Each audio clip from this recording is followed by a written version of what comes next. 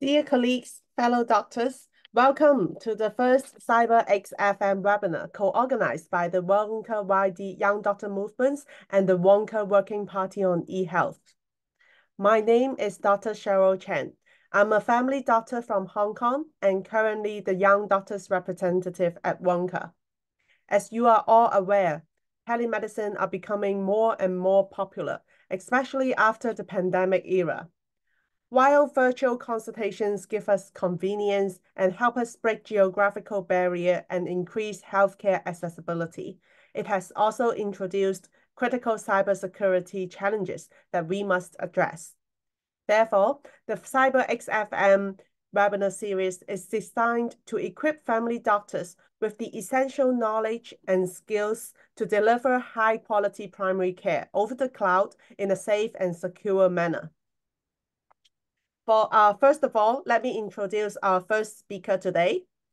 We are very happy to have the chair of the Working Party on eHealth in WONCA, Dr. Anna Luísa Neves, who is a clinical senior lecturer in digital health and the director of Global Digital Health Unit at Imperial College London.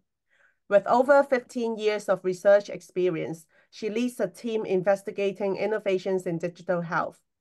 Dr. Neves is a medical doctor with specialist training in general practice. She obtained her PhD from Imperial College and has held various research roles. Dr. Neves is currently the chair of the Working Party on eHealth in WONCA, and it is our great honor today to invite her to share her expertise on the topic virtual consultations in primary care, opportunities and challenges for better, safer, and more equitable service delivery. Over to you, Anna. Thank you. Hi, Cheryl, and welcome everyone. First of all, thank you so much for the invite to join this panel. It's always a pleasure just to join like-minded people to discuss how digital innovation is already changing the way we deliver care. So on a personal note, I'm obviously very happy to have here, and also from the side of the Working Party on digital health, we are really keen on seeing this collaboration coming to life. So thank you again, Cheryl, and my pleasure, really. So I'm going to bring up my slides. And hopefully share with you all reflect a little bit on the work that we have done on digital innovation, and most importantly in this case on virtual consultations. So I always like, so when people challenge me to talk about virtual consultations, my main reflection is what is really the impact of virtual consultations in current practice, because we did embrace it globally to different levels and at a different extent. We did embrace it globally, but we are not still completely sure about the impact that this has for professionals, patients, and for systems themselves. So that's why I decided to frame this presentation around the impact of virtual consultations with a focus on the challenges and opportunities for the delivery of better, safer, and more equitable care. Before diving specifically on virtual consultations, and I'm going to share a few examples of work that we've done globally on this space, I always like to start with 5 key messages. And to be very honest with you, these key messages, they are not specific for virtual consultations. These are high-level messages that, from my point of view, are key principles when we try to implement digital innovation or innovation in health services research. So the first point that I'd like to bring for discussion is that this is truly a multidisciplinary and collaborative effort. So we have said this a lot of times, that we need multidisciplinary approaches, we need collaboration, but in digital innovation, this is particularly critical. And it's important not only to give the technology side, but use technology to serve a purpose. It's important to bring health services researchers, it's important to bring healthcare providers, it's important quite often to bring social sciences, user-centered research, and also, last but not least, is very important to bring on board patients and the users, which can be either patients or healthcare providers. So they need to be an active part of the process. And this needs to happen at a very early stage. So in order to enhance adoption, what we don't want to do is to hand over to the user a final solution and ask them to use it. What we really need to do is to get them on board at a very early stage and try to test whether the solution that we're trying to push, and in this case, virtual consultations, whether it's something that they want to do, how they want to do it, and how they can, this solution can fill a specific gap in the way we deliver primary care. And this is why it's really important to make sure that they are brought on board at very early stages using co-design, participatory approaches, make sure that they have a space to discuss, to share their views, and to use as much as possible those views to reshape the solution that we're trying to implement. In the specific case of virtual care, and we have seen this through the pandemic, we were forced to use it in a very specific emergency setting. And after that period stopped, we need to pose ourselves the question, where do we want to still use it? In which circumstances virtual consultations are still helpful, for which patients, and in which context of healthcare settings? So it's really about understanding that these solutions, they more than a value on their own, they have a value as a tool to address specific gaps and specific needs of the system. So the exercise needs to be done in a little bit of reverse engineering, really. So instead of pushing technology into the system, we need to understand that, first of all, what are the needs of the system? What are the bottlenecks? What are the struggles? And then ask ourselves whether technology, and in this specific case, virtual consultations, could be a solution to answer a specific gap or not. They might be in some cases, they might not be in others. So we need to be very mindful of those dynamics as well. And this brings me to the point about impact. And this is something that we've been really keen from a research perspective to start evaluating. Okay, so we have done it, we started to implement it. How do we actually measure the impact? And I really like this framework, and I'll come back to it in a second. So this is a framework from the Institute of Medicine in the United States that breaks down quality of care in 6 domains. I'm sure that you'll know a range of different frameworks to assess quality of care. Most of them will touch somehow on these 6 domains. Some will actually touch less in those. So when we talk about quality and when we talk about the expected benefits or challenges of virtual consultations in primary care, they might be across one of these 6 areas, which include patient-centeredness, and Keith is going to expand a bit more on this aspect. It might be about effectiveness, clinical effectiveness, health outcomes. Do they improve? Do they get worse?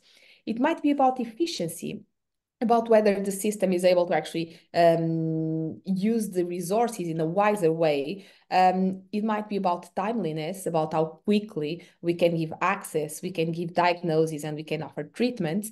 And it can also be about safety of care. As you can note here, I only mentioned 5 domains. And the reason is because I think the 6th domain actually deserves a slide on its own. And the 6th domain is equity, which is a critical aspect of quality of care. And this is particularly important in digital innovation. It has been quite discussed in the context of virtual consultations.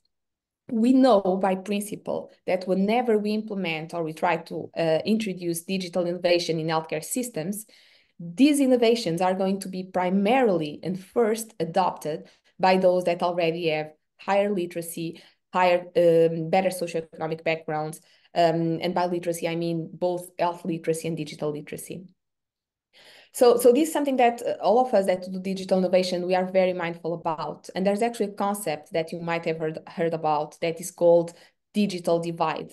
We know that once we introduce digital innovation, we are by default entrenching these existing inequities by introducing a digital solution. So we need to be very mindful of that, again, from inception. And rather than trying to correct potential impacts or as I said, if we try to, rather than trying to correct some inequalities that we might generate, we need to think about them in advance and thinking from a design perspective during design of the implementation, the solution and its implementation. How do I preempt these inequities that I know that I'm going to reinforce with these solutions? So ultimately, virtual care, and this is something that I will probably bring back again as the end of the talk, is just another piece of the jigsaw.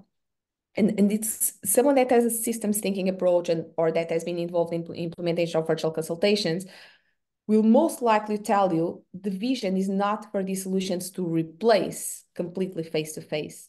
The challenge here is to understand where are they helpful, where they can be used, where are people willing to do it, and then create processes in the system so that these solutions can be placed where they are needed and we can get the most benefit out of them. So I always like to start the presentation just covering these five big concepts, because I think that just sets the ground for how we interpret the results that I'm going to present just after. So moving into the specific results that I'd like to share with you, and hopefully we can use them as a starting point for discussion, which I'm sure is going to be quite lively, as it always is. As background, one of the main things that I wanted to bring is that the concept of particularly virtual consultations and telemedicine, it's not a new concept. So this has been used for decades now. And if we look at the origins of the concept, it was actually designed and thought as a solution to bring care to areas where there were not enough resources, there were not enough providers. So telemedicine originally was a way to connect people to get advice to these underserved, remotely isolated areas. Of course, we have all seen, and telemedicine again was already around, and in many countries specifically, well, particularly if we consider virtual consultations through telephone, that was already a reality, and that already had a regulatory and sometimes a legal framework in many countries. What we have seen during the pandemic is that quite suddenly we were rushed globally to embrace it to a much wider scale. So the reflection that now we want to stimulate is how can we actually evaluate the impacts of these virtual consultations for these aspects of quality of care. And the results that I'm going to show, they cover pretty much these 6 areas in different depth. Another reflection that I'd like to make here, and again, I'm just jumping out of the virtual consultations concept to the wider concept of digital innovation, is that we need to be mindful that certain solutions, digital solutions, they are, well, a specific solution is not likely to improve all these 6 domains of quality of care. So it might improve, for instance, timeliness. It might allow users to get easier access to care, but it doesn't necessarily mean that it will improve clinical outcomes or safety or equity. So we need to be very balanced in the way we evaluate the different impacts, and we need to be very mindful as well that the levels of impact across these domains is going to vary according to the solution. So I'd like to share with you, after this brief intro, I'd like to share with you some of the results of one of our flagship studies at the Working Party on eHealth. And we performed this in 2020. And I remember when this was very early, so March 2020, when we started having discussions with colleagues globally, there was obviously this anxiety and this burden of a very complicated time to deliver care. But at the same time, there was this perception, we are changing quite a lot the way we are delivering care. How can we actually capture insights from those in the ground and try to learn from those experiences? And that's how we started this survey. So we started originally with a small cohort of 20 countries, and then we expanded to different regions all over the place. As you can, so this is actually not the last. So at the moment, so these are the countries that involved in the first study, and actually now we have expanded to 35 countries, which are much stronger representation for from Africa region, for instance. But this allowed us to tap into those countries and to ask GPs, how is the experience and how can we learn from it? So what we did back then, we were very lucky to have a range of partners, national leads in each one of those countries, and they help us recruit and ask GPs in each one of those countries if they could fill a survey that would cover mostly 3 big sections. So one section was about who are you and what's the setting in which you are working. So that means knowing more about not only the physicians that are asking these, but also about the digital maturity, use of electronic health records and digital landscape in those countries. And we use that to publish a range of separate papers. And then the second part was about how did you use virtual consultations during the pandemic? How many time did you spend doing it? What was the impact? And the third part was about how do you want to use these moving forward? And these are the results that I'm going to share with you now. So this gives you a bit of an idea of the sample that we got here. So relatively balanced in what concerns age, gender. We have 60% from an urban setting and the remaining split between rural and mixed. So we had quite a relatively diverse coverage. And then we ask them, how much time do you spend doing each one of those? Again, this is not surprising, but what's surprising is that the change in the pattern. So what we asked them was, how many hours do you spend in each one of these technologies before the pandemic or after the pandemic? And as you can see here, these red blocks of the bars, which represent the proportion of doctors that wouldn't spend any time with those technologies, reduced significantly for all of those options. So that includes telephone consultations, that includes chat consultations, video consultations, online triage, remote monitoring technology. So it was an overall trend.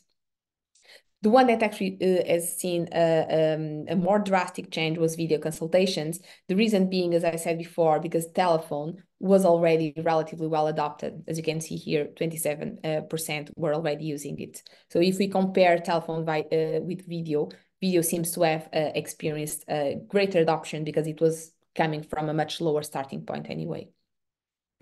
The second thing that we asked them was, okay, so what about the impact of virtual consultations on the quality of care? Is this affecting it positively or negatively? So we created a range of statements which were informed by the framework that I shared, trying to cover different aspects, including safety, effectiveness, timeliness, and equity. And I would say the least exciting, because this was already expected result, was that one of the main benefits, or the highest, or the item that showed the highest proportion of GPs reporting a positive impact, was obviously the one related with the pandemic. They will say, okay, yeah, this had a massive effect, a massively positive impact preventing the pandemic. And that we already knew. What we didn't know,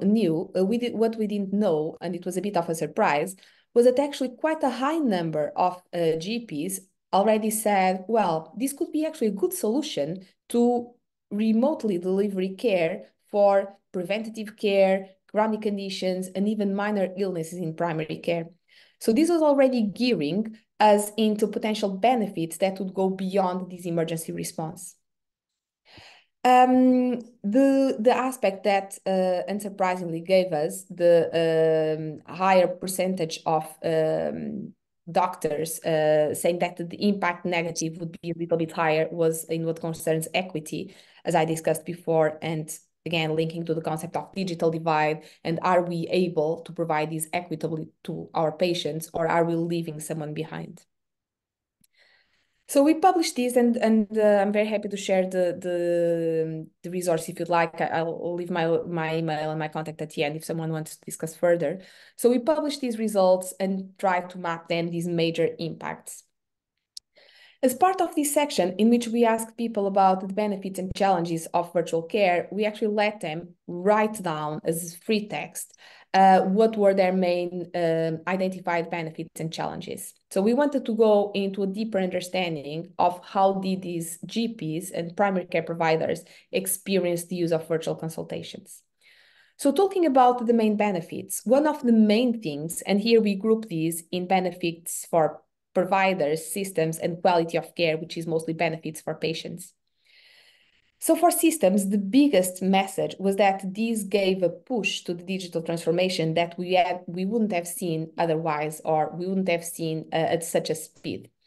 And it actually forced the system to change their legal and regulatory frameworks. So as I mentioned before, in some countries was already legal and possible, and it was part of the offer of care, virtual consultations, including video or telephone. But in many countries, this sort of delivery of care was not even considered, was not under any kind of legal framework, and those that would practice it would be playing in a very gray area with, obviously with the associated risk in what concerns if something goes wrong and if there's a misdiagnosis or a mistreatment. So these were the main benefits. So it actually changed the way we deliver care. It opened our eyes to a new way of delivering care, and it actually forced the systems to adapt. Providers would say, okay, now I have something different that I didn't have before, which is the ability to work remotely. And in some countries, these actually created new platforms that providers would use to access, for instance, to make e-prescriptions and to access their patients' data while they were in their homes. And then we have all the aspects about quality of care.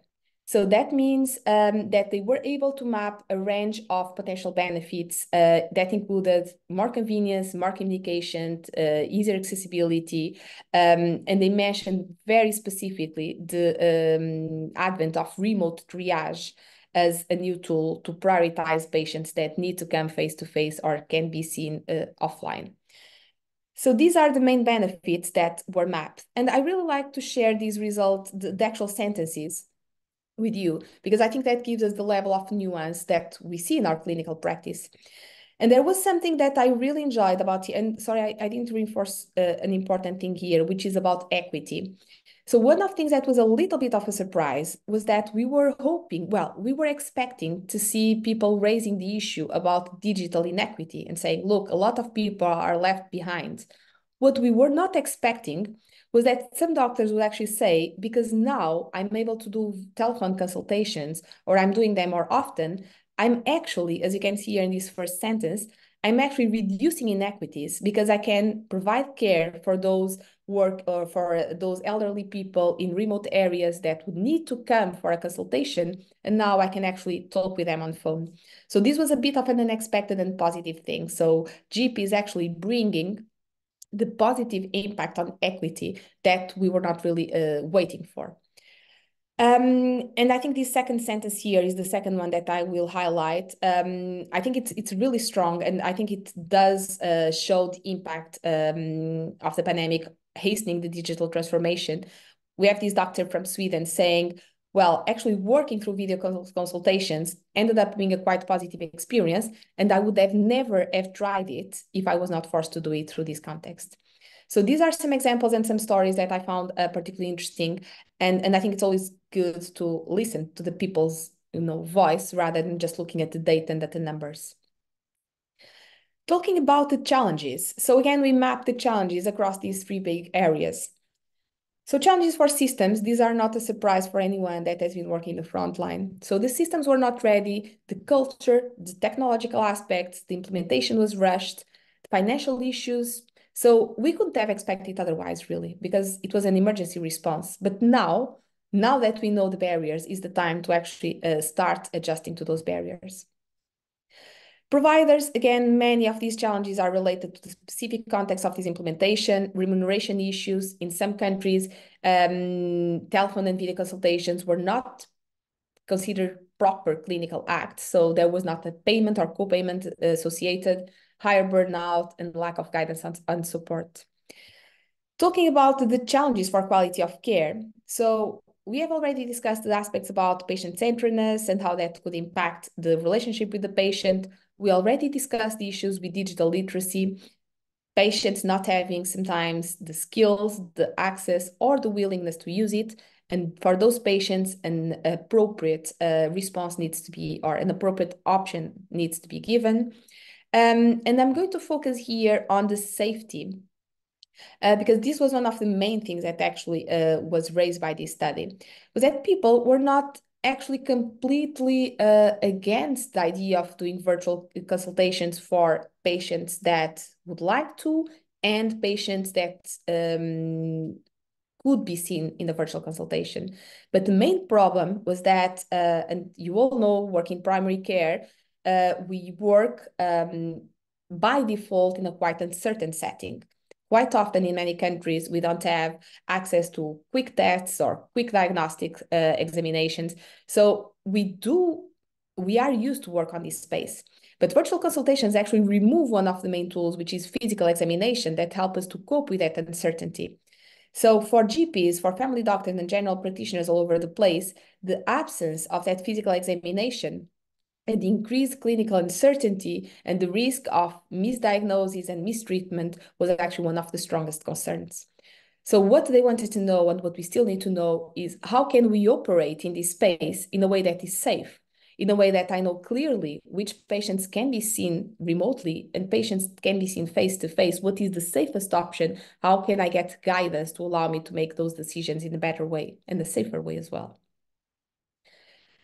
So you can see some examples here. Again, as I said before, some quotes from the participants that we engaged with, highlighting the difficulty, the increased difficulty of making decisions over the phone without access to physical examination, which we know can now be somehow overcome with use of technology, but is not, as you'd all agree here, is not going to be the same thing.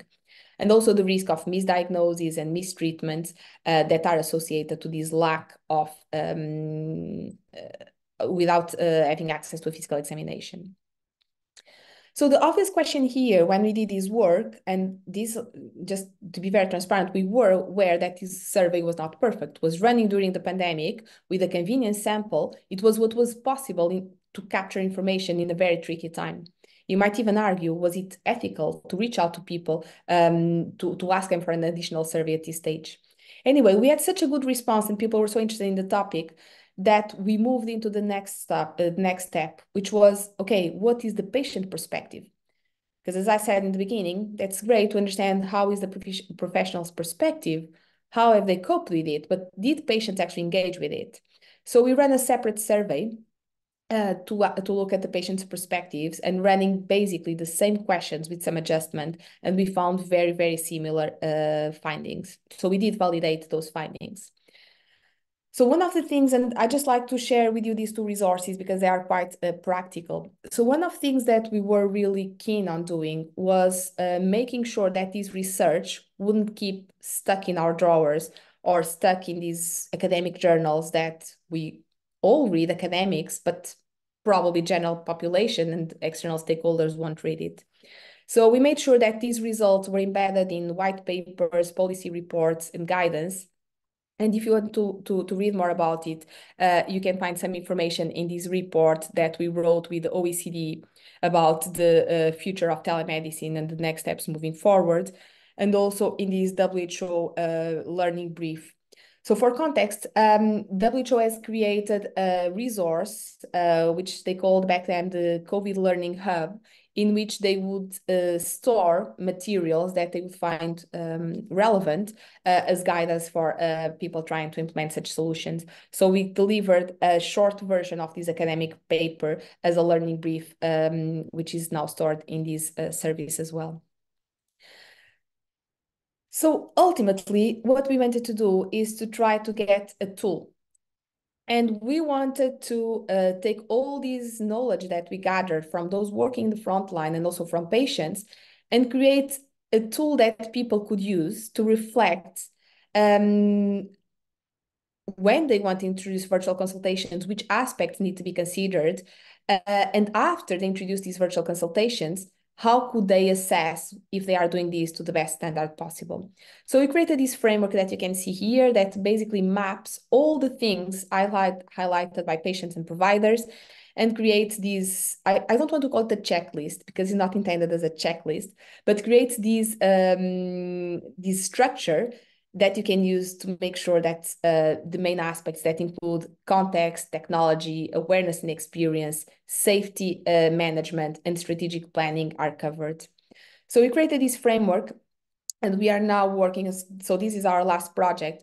We are working on turning this academic output into something that physicians can actually use in a more user-friendly way.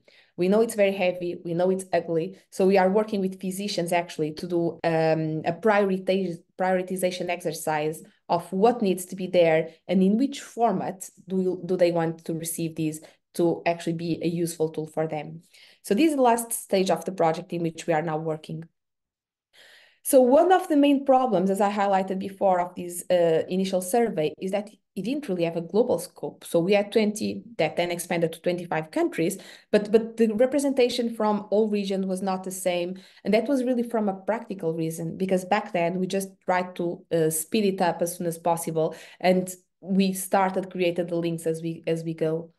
So as part of that process, and because we realized that there were important gaps, and there are important gaps in this work, we established a partnership with the Africa Telehealth Collaboration and with Afro PHC, which you might have heard about, to expand the reach of this work to the Sub-Saharan Africa region. So we've worked with this list of organizations from both Afro PHC and the African Telemedicine Collaboration to try to understand the same thing. So what are the needs? And I'm going to go back to my first point when I started this conversation. It's not about technology. It's about how is the system there? What are the needs? And where does technology can play a role? So we did this exercise with a range of partners through these two organizations. And we produced this report, which it was an amazing experience for us to do. It was very collaborative. And as part of that process, we mapped case studies in Africa Sub-Saharan region that can support cross-learning. So this is one of the examples. This is an e-appointment system in a practice in South Africa where they use digital innovation, remote technology actually, to help patients and support patients creating appointments and getting initial assessments. So if you are interested on this specific area of study, I'm very happy to share it with you. And I think it ended up as a quite interesting resource. Just to finalize, 4 years after the pandemic, now we have time and now there is a lot of research done on this subject, actually measuring impacts. So one of our last paper was a systematic review bringing together everything that was published, evaluating the impact of virtual consultations in primary care. So we published this last year, and these are the main results. So as you can see here, we started with quite a bit of paper, so a little bit over 6,000. We ended up including 30 studies for the systematic review itself. And what we found is, particularly if you look at these 6 domains that I mentioned, thinking about clinical effectiveness, thinking about health outcomes, for several conditions, the ones included in the systematic review, and that includes mental illness, smoking cessation, alcohol consumption advice. For these cases, actually, consultations were not inferior to face-to-face care in what concerns health outcomes. There's a huge gap on safety. So evidence on safety is extremely limited. We don't have enough papers to actually look at it. And this is a critical need from a research and policy perspective. We need to understand who is being unsafely treated potentially with this sort of service delivery model. Looking at patient-centeredness, there was overall, so 4 out of 5 studies demonstrating positive impacts, but again, the number is relatively low. And timeliness and equity showed mixed results, so we couldn't really make a call.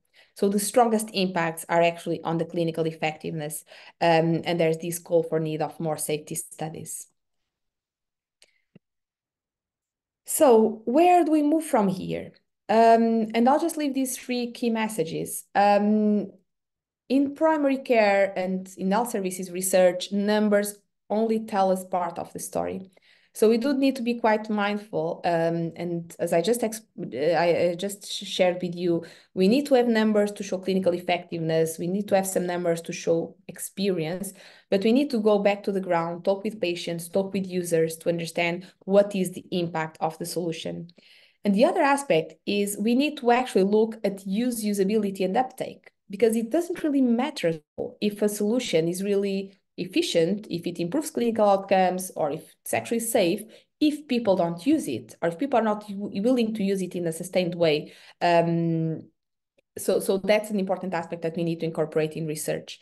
It's not just about effectiveness, it's not just about impact, it's also about whether people are willing to take this on board.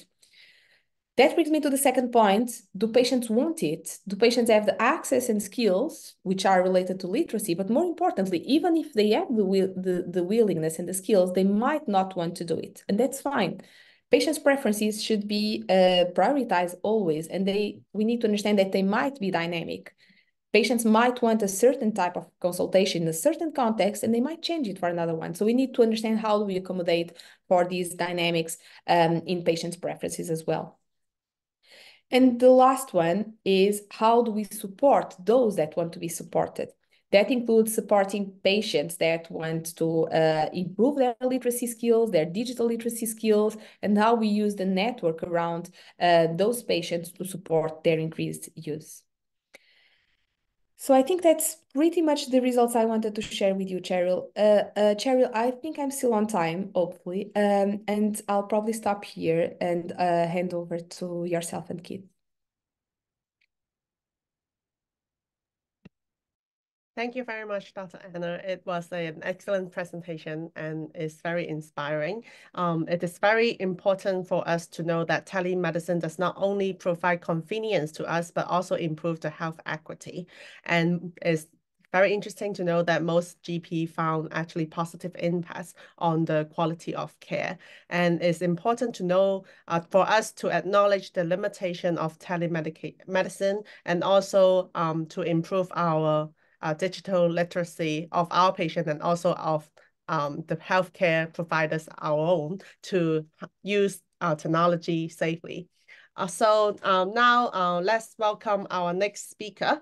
Our next speaker is Dr. Keith Thompson. Dr. Thompson is a family physician from Ontario. He is an adjunct faculty professor in the departments of family medicine in Western University and also serves as the associate director of the Research Institute for Earth and Space.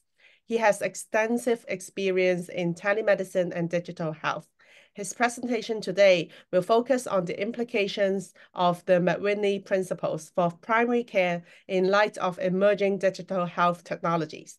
Thank you, Dr. Thompson. Over to you. Yeah, thank you so much, Cheryl, and thank you, Anna, Luísa. Appreciate being here today and really appreciate the work that you and the others within WONCA have done. I can honestly say as a family doc times 30 years, this has saved me from burnout. I'm a late bloomer to technology and the research that goes around that. One of the things that really helped me through the pandemic, what started as in a emotive email to my former staff people about, what are we doing? We're separated from our patients. There's no contact. We're in this terrible mess. What is family medicine all about? And I found myself going back to what were, in my day as a resident, assigned readings, required elements of my training to learn of the work. And actually, Dr. McWhinney was one of our professors at the time. If you're not familiar with his work, please take a moment to look up. He is really the founding father of family medicine. He was trained in the UK, came to Canada, and established, recognizing that family medicine was a specialty unto its own in being a generalist. We know a little bit of everything, and some of us are very expertise. Some of us has expertise in anesthesia or in emerge work and palliative care. But really the foundation of his work and what brought us to the forefront and has helped us become the building block of any healthcare system, the relationship with our patients, long-term, longitudinal. And I'm sure many of you can relate that you have patients that now you're seeing the children or even the grandchildren of those families. Dr. McWhinney described some foundational principles around family medicine. And just to highlight on these and then bring it back to, I will, in relation to what we've been talking about in the digital realm, because most of these principles he founded in an era where we were just early on in electronic records. And so digital health, as we know it today, was far different than in Dr. McWhinney's era. In visiting our patients, one of the things that he often referred to was the taxonomy of visits. Why is a patient before us?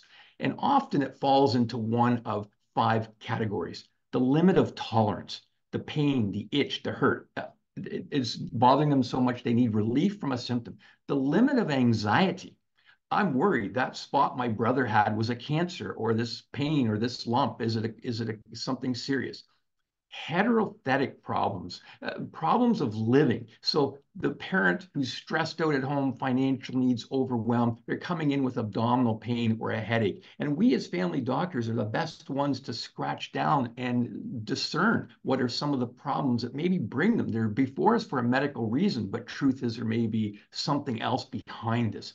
And preventative care, immunizations, well baby checks. And lastly, an administrative duty, which might be a sick note or needing a form fill. Now, take each of those reasons or needs and put this into the digital realm now. certainly for administrative duties, a telephone call or a text message to fill out a form that now can be sent back and forth. We can relate to our patients, so we have systems integrated into our EMR to help us relate and send them their needs for notes, etc. Limit of anxiety. Quick story. One of my patients, terminal cancer, and we're still in the midst of the pandemic, and she was having some difficulty with sleep and really it's a lot of anxiety and worry about her condition. I spoke to the daughter and said, hey, we can do a video call. It sounds like there's mostly mental health issues. Called the patient, talked to her, said, got the story. Look, why don't we set up some visits by video call? You and I can chat. I see you're having trouble with sleep. You're worried about your condition. Oh, doctor, she says, I really want to come to see you.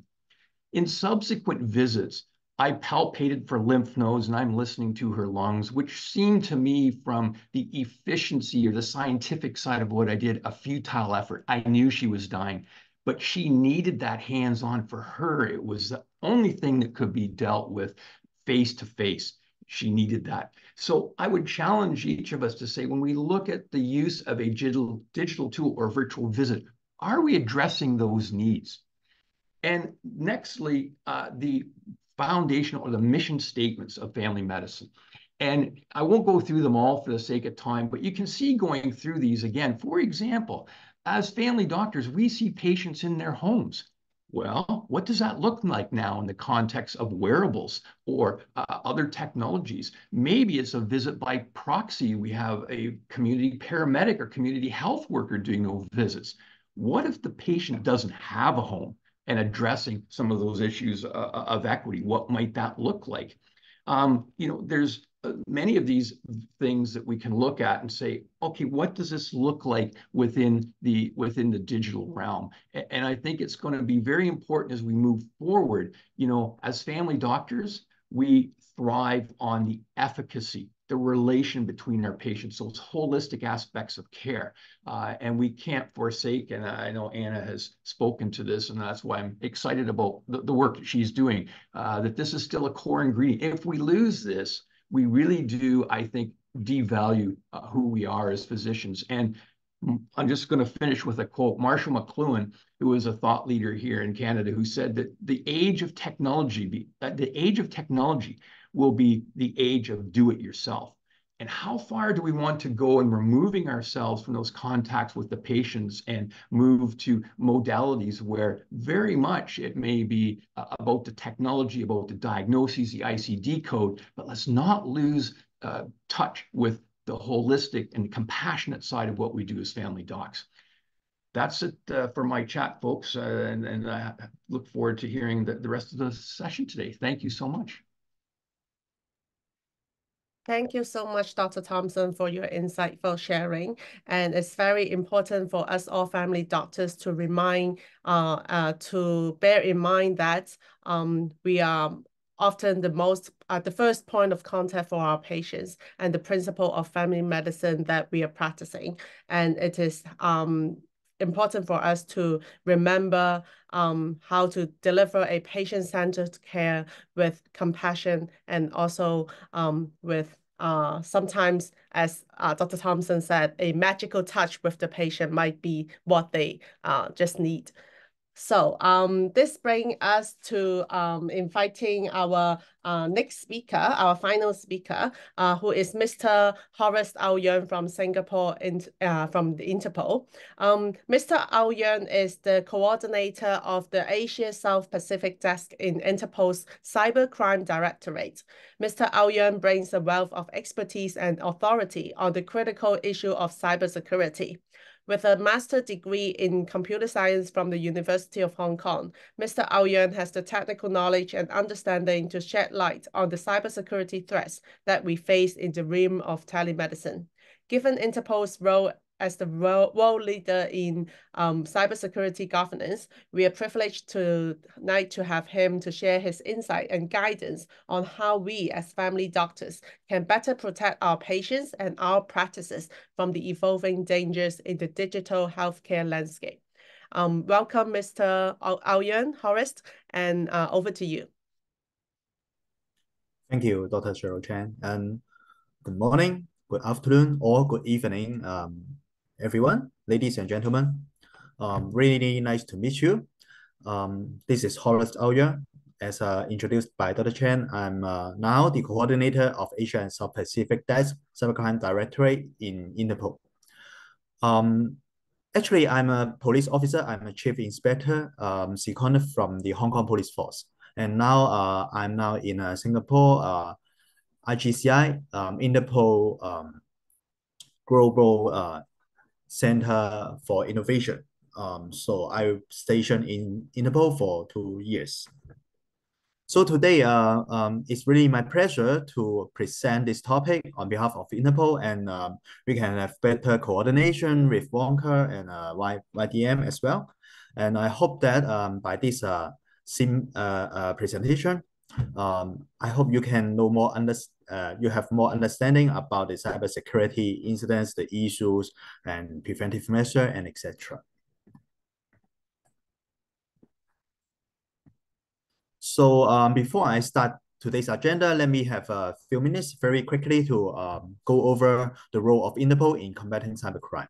So as you may know, Interpol is the largest world organization that we have altogether at this stage 196 member countries, and we have 4 global programs tackling different kind of crimes around the world, which including counterterrorism, organized and emerging crimes, financial crime, and anti-corruption, and last but not least, cybercrime. So for our goal 4 of Interpol Global Policing goals, we wish to secure cyberspace for people and businesses. And of course, family doctors are one of the businesses. So I hope that I can deliver more information to all of you. So within Interpol Cybercrime Directorate, we have our own strategy. So the mandate is to reduce the global impact of cybercrime and protecting communities for a safer world. As you may know, internet connects everyone, including you and me today. So we really need to take care of our cyber safety. And for combating cybercrime, we have 4 objectives here is to make it simple, which including intelligence, operations, and capabilities development, as well as partnership. So let's start today's agenda. I will highlight some of the challenges in cybersecurity for telemedicine. But actually, I would say it's not only related to telemedicine, but related to all of us, i.e. the internet user. And secondly, I would like to highlight some cybersecurity incidents that you may face in the future, but hopefully not. And then I also provide some advice to you all. And then at the end, we have a conclusion and Q&A session. So first of all, let's see this table. The challenges in cybersecurity for telemedicine, or actually not telemedicine, but internet users. So you can see for the worldwide cybersecurity incidents, how many times that you need to detect it. And for example, it takes within 24 hours to detect the incident. It's only around 1/3, less than 1/3 of incidents. And at the last row, you can see that 30% over incidents that actually no one discovered it. So by this survey, you may know that it really takes time for the users to identify that something really happened or we need to deal with it. So for the organization, for example, like a hospital or clinic or a healthcare center, etc., I suggest all of us need to put some resources, put some budget for cybersecurity, because the consequence of not taking care of the cybersecurity is you cannot imagine. For example, one cyber attack may ruin your whole business, may ruin whole the the whole organization may wound the trust between the doctor and the patient. So that the slogan here I highlight is quite meaningful. Securing tomorrow starts today. That's why if you're a managerial level, if you have the ability to allocate the resources, please put some resources like money or infrastructure to secure the cyberspace and the infrastructure. All right, so let's highlight some incidents here. The first one is data leakage. So as a doctor, I believe most of you must have chance to handle different kind of data, such as the personal data of the patients, the medical history, the family backgrounds, etc. So those data actually are very important, all right? But as you can see, there are many cases that those data are leaked on the internet. Some data were sold by the hackers or even published on the internet, and you can freely download them.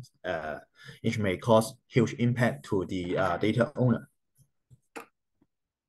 And then what data actually include in those leakage files or database? You can see that. So for example, personal data like your email or mobile phone, your address, or those medical history, or even some confidential information or sensitive data. For example, it will draw the global attention if you know some country leader may have some kind of illnesses, right? So we really need to take care about the data that we have. All right, the next one is malware or ransomware attack. And so I believe most of you may using computers or digital devices on your daily work. And if your device is being hacked, also will bring you huge impact or embarrassment. For example, you cannot operate as normal as you should. And then, so for example, when your device is affected by the ransomware attack, your operation system cannot work, or you cannot access those files because the files were encrypted by the hackers using the very complicated algorithm. Even using supercomputer can need a lot of time to try to decrypt the encryption. So that's why the hackers have the bargaining power to ask for the ransom. And nowadays, most likely cryptocurrency like Bitcoin or Ethereum and etc. Okay, but even though you pay for the ransom, do you think that those hackers would really help you to decrypt your device? Most probably not. So prevention is more important, right? The next attack is a phishing attack. No matter it's received by your mobile device in SMS or it is in your email boxes, you can see some hyperlinks, just like here, some example. Will you really wish to click on it? The link may bring you to the genuine destination, but what if they're not? They may bring you to the fraudulent websites or request you to input some personal data or credit card information and etc. So one prevention tips here is think twice. Don't trust what you see. You need to verify. You need to check before you really click on the link. And you can find in the search engine, there are a couple of useful platforms can help you to check the URLs before you really click on it.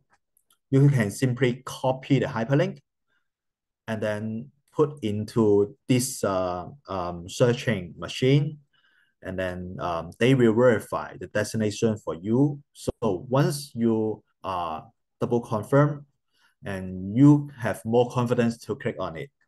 Otherwise, you will never know the destination of hyperlink. All right, the next one is the insecure system or devices or network. So for telemedicine, you must need the device, you must need to set up the application, and also you need the connection to the internet. So there are many different settings, configurations. You really need to pay attention. For example, the operating system, is it up to date? There are many loopholes discovered by various users day by day. And then, for example, the network of your organization, are there sufficient protection, like the firewall, like the protected internet connection, etc. The hackers, they may find a loophole to go into your device and try to explore vulnerabilities in your devices in order to, earn money at the end, or destroy your systems. Okay, this is a funny technology we call deepfake, and with the AI technology. So here, Tom Cruise, actually not Tom Cruise, right? From on the left-hand side, okay, is a gentleman. But after you adopting the deepfake technology, calculate the reference points on his face, and then the system you can simply imagine paste the face of Tom Cruise, so he can pretend to be Tom Cruise, right? Here, okay, for telemedicine, in front of the screen, can you confirm actually who is the patient on your screen? Is it Mona Lisa or Brad Pitt? So I can also highlight another advice for you, because this technology, the computer was trained to do different kind of calculations simultaneously, like calculate the different shapes, shadows, different angles of the face, and then compile it, and then put it on the original face. So the system need to be trained. For example, provide sufficient information of the avatar, I would say, and then so the system can replace the face. And how can you discover whether it is a real person or is the person adopting deepfake technology? Actually, you can ask the person in front of the screen to do some action. For example, use your finger to touch on the nose, or stand up or blink your eyes and see if there anything different or abnormal. So if you ask the person to do such action, if it's really adopted deepfake technology, the face will be unnatural, or you can see some errors around the edges. Although it's not very popular, but we can imagine if the telemedicine becoming more popular, you may face such problems maybe within a few years later. Yeah. So after I highlighted some incidents here, for law enforcement agency, we have a cycle to do that. The key security measures to mitigate cyber threats. First of all, we need to detect what threats we have, and then we need to respond to such incidents, and then we also need to do the damage control and do the investigation, do the evidence preservation, and if possible, we can arrest the suspect behind the scene, behind the screen, and then at the end, the affected company or organization, they can recover from the attacks. So this cycle, I believe most IT staff would know about that. And for you, there are some tips I highlight. First of all is the designated device for telemedicine. Make sure you are not mixing up the official device with your personal device, because let's say inside the organization, your company may have different policies. And also the device may store some confidential information, as I mentioned before. Make sure that do not mix it up. And then the second one is use the secure password as well as the multi-factor authentication policy. Do not use very simple password, because you may know the hackers can use dictionary attack or brute force attack to guess what password you use. It's very easy to hack into your system if the password is very simple. And also multi-factor authentication is more difficult for the hackers to hack into the system, because let's say the program need to use your password, and also let's say your fingerprint, your token, hardware or software. So it's more difficult to hack in the system. And then I think I don't need to say, but you need to do is to regularly and timely update your operating system, your applications, because those alerts pop up because they find there are some loopholes or malfunction for the applications. You need to update them timely to make sure that your device, your applications are secure. And staff training on cybersecurity protocols. I think different organizations must have different kind of protocol or guidelines, how to use your digital device, how to connect to the internet. Are you allowed to use your personal mailbox during your official purpose, something like that? Make sure you understand the protocols. And next one is secure data storage. So for the one scenario, if you save the file inside a USB drive, the USB thumb drive, do you know that some of the USB have the function of encryption to protect the data stored inside the USB? So touch wood, if you lost the USB thumb drive, because it's protected, all right? So someone may grab it and try to open the USB, but they cannot, because they don't have the decryption method. They don't have the password, so they cannot access the file stored inside the USB. And also, do not try to upload the files to the public cloud, which is not allowed by your organization, because you never know the security level of the private cloud or the public cloud. Instead, only store the file in the location which is authorized by your organization. Make sure that those files will not leak to unwanted person. And then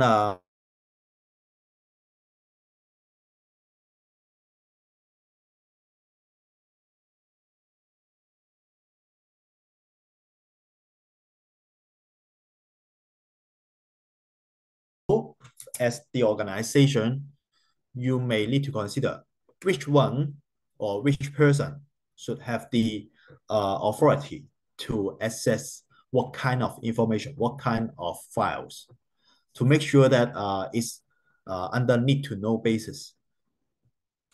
And then implementing end-to-end encryption and secure the network. So it's I think it's rely on the IT staff of your organization. So but it's just preventive tips. And to conduct regular security audits to check whether the system, the networks are in good condition. No chance for the hackers to steal your data or try to ruin your system, etc. And then and other preventive measures is to establish an effective incident response. So how we can do that? As I mentioned, we need some guidelines. Know about it. And from time to time, we need to do regular cybersecurity drills or tabletop exercise to simulate the incident. For example, once your device was infected by the ransomware, what you should do immediately, or who you need to inform, or what action you need to perform, etc. So make sure you understand what to do before the incident really happened. So give you a taste, and you know what to do if it really happens. And as I quote, practice makes perfect. So I think it's almost the end of my presentation, but I just highlight the word trust. In law enforcement agencies, I also highlight to different police officers around the world that we need trust to share intelligence, to conduct joint operations. So adopting the same word to family doctors, mutual trust is very important as well between the doctor and the patient. So you need to gain trust from your patient so that they can disclose the information to you through the internet, through the telemedicine. So you need to make sure that the connection between you and your patient is safe. And that's why I highlight this word. And so if you have any question, please feel free to ask, or you can simply drop me an email. I'm more than happy to get connected with all of you. And once again, thank you very much for WONCA and WONCA YDM provide me such a very valuable opportunity to present with all of the family doctors. It's really my pleasure to do this presentation to all of you. Thank you very much. Thank you very much, Horest, for your insightful lecture and tips to all of us. And maybe highlight that patient identification is very important. The Mona Lisa, like, I may not be Cheryl Chen, but I can put my finger into my nose, so I am Cheryl Chen. And usually in Hong Kong, before we start the teleconsultation, we usually ask the patient to present their Hong Kong ID card, the identification card, in front of the camera, so that we can check that that patient is the patient that we are seeing. And it's important for us to secure our data storage. And also it's great to know the tips to avoid phishing emails and hacking URL. So before we go to the Q&A session, may I ask all of you to turn on your camera, and we would like to have a group picture together.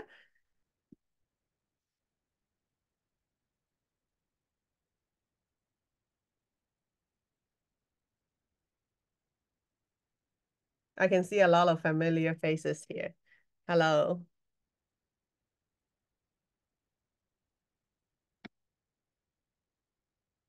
All right, so are we ready? Okay, on a count of 3. 1, 2, 3, cheers. One more time. 1, 2, 3, cheers.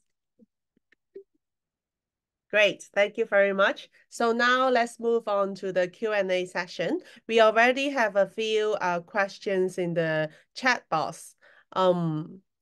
So first of all, what is the risk of the multi-factor authentication with biometrical data being compromised and end up being sold on the dark web? Do you have an answer to that, Mr. Au Yeung?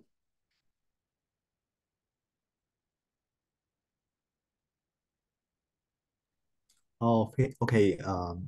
Thank you very much for the question. So, first of all, I would like to highlight one thing. The information post on the internet, you cannot remove it, I would say, because some other internet users may copy it or put it into other spaces. If those data are already published, you may lose the control, and you cannot stop others to like repost or forward and etc. So we really need to be careful when we put something on the internet. And then regarding the biometric data on the dark web, yeah, it's another headache issue because dark web is more difficult for the law enforcement agency to do the investigation or detect the cases. So, even though sometimes we have successful cases, but when comparing with the open internet, it really difficult to investigate, I would say, frankly speaking. So make sure you have good data protection. Make sure you have sufficient security measures such that you won't face those risks and won't let it happen. So prevention is more important. Yes. Thank you. Thank you very much, Mr. Au Yeung. And as in medicine, always prevention is more than important than cure. So the next question is how telemedicine will be in 5 years' time. Anna, do you want to give us some insight on this topic? Yes, very happy to, and thanks for the question, Jose Miguel. Long story short, I don't know the answer. I wish I knew the answer. I have a few ideas that I maybe can share with you. So I could see two main trends. Well, I say maybe three more trends emerging. So one trend is healthcare systems looking at the ways of treating patients from their homes as much as possible. And I'm bringing these because I know a few examples. So here in the UK, with what they call the virtual wards, trying to, and we have seen this before, like the idea of treating patients at home is not new in many countries, but it's just how we use technology to monitor them at home. So there are a few examples here in the UK, for instance, for respiratory infections that classically would be managed in the hospital and now are managed in the community with visits, but also with monitoring. So patients are monitored for pulse oximetry, so oxygen levels, blood pressure, a range of risk indicators. So I can see a clear trend on countries. I know that in the UK and the US as well, there's a few pilots trying to deliver this home-based care, digitally enhanced. So patients monitored, information sent to a dashboard, the team looking at the dashboard and looking for alerts. So I could see a trend there, and I would anticipate that to grow in the coming years. The reason why I think it will grow is because not only because healthcare providers and patients are more open to it, but also because it's a way to help us cope with staff shortages and the constraints that we are seeing in healthcare delivery. So that's one thing. The other thing is, and we have seen this happening as well, so in the way we collect data to get some sort of decision support tools, tailored care, so to merge data from different records, but also from the wearables that patients are using. And once you get into a telemedicine consultation, you already have some sort of stratification that could be either online triage or based on data. So that's the second thing that I would see coming. So personalized care through AI-based solutions. The third thing that I'm not sure if it's going to fly, but I would love to see flying, is the use of what has been called ambient listening. So a few years ago, all of us GPs got quite disrupted because we started to have this piece of hardware, a computer, sitting between ourselves and the patients. And what we are now seeing is the use of AI to actually listen, summarize, and give me those written notes at the end of consultation, that they won't be final, but they will be something that I can review in 2 minutes rather than spending the whole consultation with this barrier between me and the patient. So that's not strictly telemedicine, that's more digital innovation, but I think it's something that's going to fundamentally change the way we deliver care and hopefully remove a barrier that we've been struggling with for a long time. I think we still miss looking people on the eyes, and technology can do that in a kind of very elegant way to remove itself out of the way. So that's more a hope than a conviction, but I hope to see that happening in my lifetime, and I think I will. We will all, I think. Yeah, thank you very much for your sharing, Anna. And also, yes, in my hospital already, we are using AI and machine learning to help us screen chest X-ray. It won't give us the final reports, but at least it can help us screen out the red flags so that the doctor can pay more attention to that particular X-ray film and go to that patient, because we won't have time to go through. It takes time for us to read all of the films, and AI can help us to be more efficient. Yes. If I can be very sneaky here, I just love this topic, and we were just discussing this recently. We are seeing these sort of tools, as you said, Cheryl, helping with the diagnosis, but ultimately, in the way we are operating, ultimately, the responsible for the decision or for diagnosis is the doctor.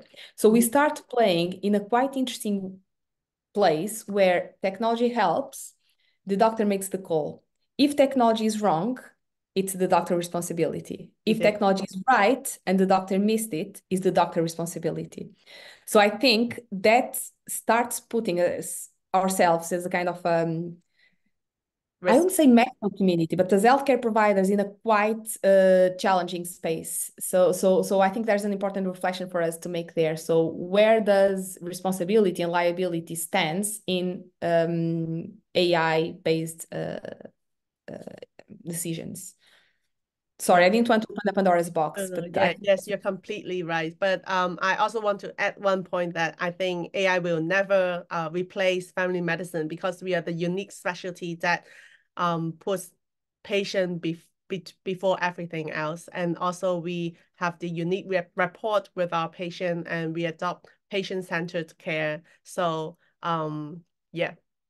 The next question is how do we report the breach of patient data or any kind of data breaching, like confidentiality issue? Is there any, I guess it differs from country to country, but is there any international way of reporting such data breach? Thank you very much for the question.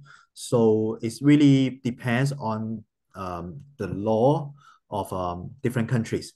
For example, in Hong Kong, we have personal data privacy ordinance, which is a criminal offense if you publish the personal data of others. So it really varies. But I would say most of the countries may have similar legislation to protect the personal data of the citizens. So, and it would be a criminal offense. So the most direct method, the most direct way is to report the incident to the police.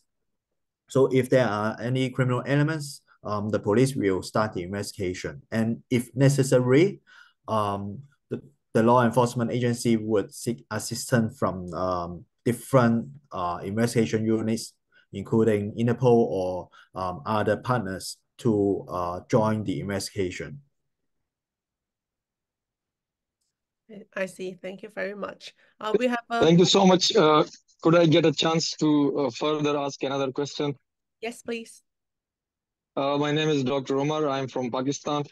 Actually, in our part of the world, like the rest of the countries, data is very important. So if there is a breach, it would be preferable that we doctors are given a chance to internationally request the authorities to, to get in action and do what is right. Because data is very important, and it is not right to for anybody, either a doctor or not, that their patient's data is breached or privacy is concerned. Thank you. Yes, thank you very much, Doctor.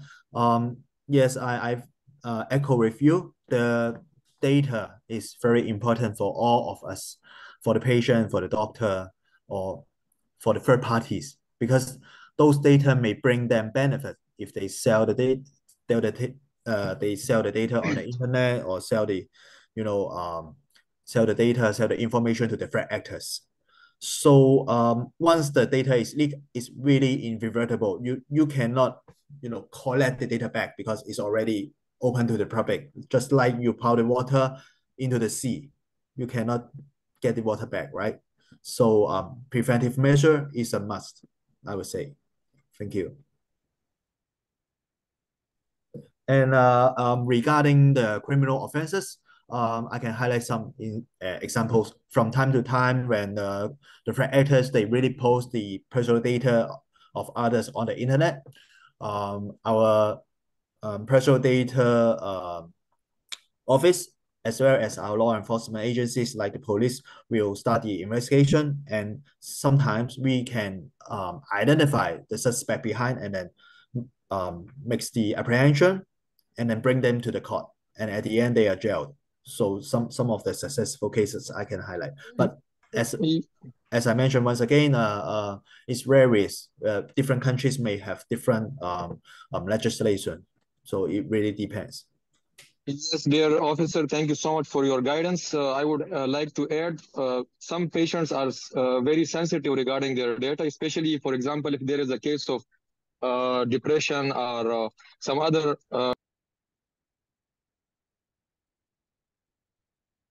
Sorry, you're mute. You're mute.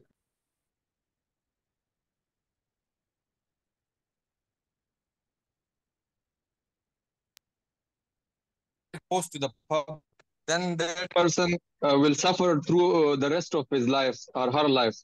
And that is an important concern. That is why police plays a pivotal role. And like you guided, police should be involved. Thank you. Thank you very much. We have another question from Dr. Suzanne. Hi, thanks a lot for your presentation. It was very interesting. I live and work in Switzerland, and I am particularly interested in having your opinion either from Mr. Yeung, Horest, or from the other panelists. What do you do once you've had, for example, your entire patient data, let's say, broken into or stolen? Because it's happened to a couple of practices in the country. And yeah, I mean, we obviously, yes, you get the police involved, etc. But on a more concrete level, is there something that one can do in terms of either compensation towards the patients? I suppose financial compensation is anyway completely useless, because once the stuff is gone, it's gone. And the whole thing of having something actually disappear, I mean, the question is, who has taken it and what do they decide to do with it? If it's things like ransomware, do you recommend paying the ransom, or, those questions sort of come to mind. Something that ends up on the dark net, if it gets sold, to whom is it going to get sold? What are they going to do with the information? These are questions that have sort of gone through several people's minds, in our country anyway, because we've even got classes now supposedly to teach us and to teach staff about things that you're not supposed to open, things you're not supposed to do, etc., to avoid it happening. That's the prevention side of it. But once it's happened, what do you do? Thank you. Thank you very much.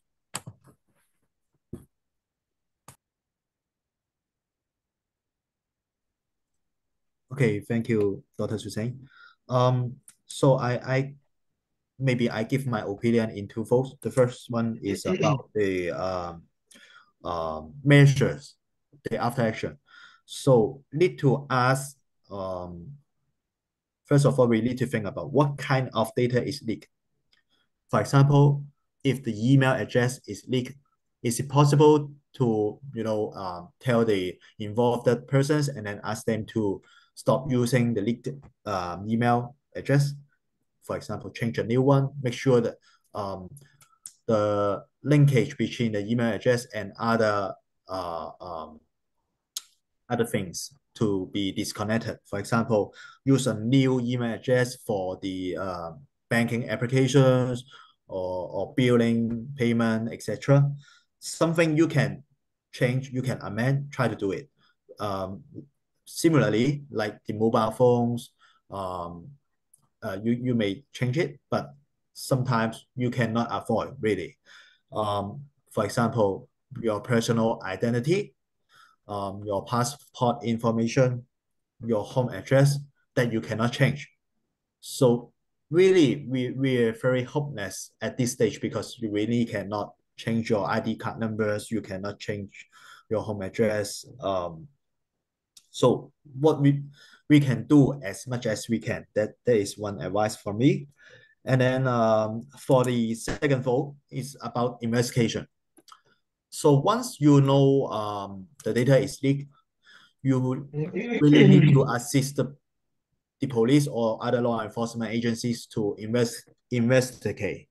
You provide information to them, the range of data or what kind of data is leaked, or provide them some sample such that they can search from the open sea. It's not easy, but at least they have something to trace. And maybe if the law enforcement agency, they have the ability to conduct open source intelligence or OSINT work, they may be able to find out where the data is leaked or who really actually offer such leaked data information. It's a very typical method, a typical investigation method for us to find the threat actors behind. Yes. Thank you very much, Horest, and thank you for all of the questions and participation. This brings us to the end of our CyberXFM webinar series for today, but I would like to extend my heartfelt thanks to all of our distinguished speakers, Dr. Luísa Neves, Dr. Keith Thompson, and Mr. Horest Au Yeung, for sharing their invaluable expertise and insights from the GP's perspectives on telemedicine to the principle of family medicines and to the tips to protect cyber security and prevention of cyber crimes so as to protect our patients and also our practices. And remember, prevention is always better than treatment. I'm sure all of us have learned a lot. I'm pleased to also announce that we are starting to plan our next CyberXFM webinar, hopefully in October.